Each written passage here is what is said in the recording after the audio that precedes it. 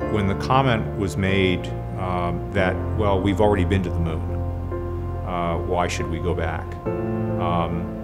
I found that a bothersome comment because it was my father's generation that went to the moon. And I usually look at someone and say, well, have you been to the moon? What have you done?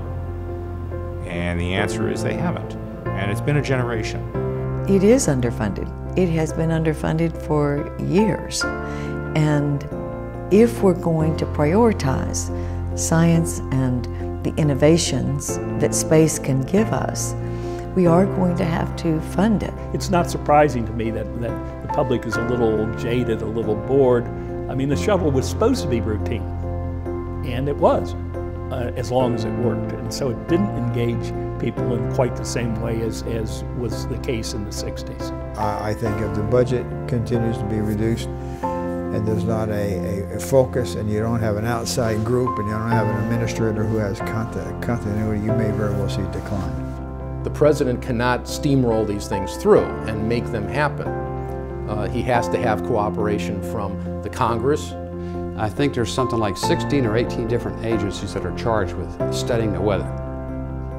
And a large part of NASA is focused on studying the weather.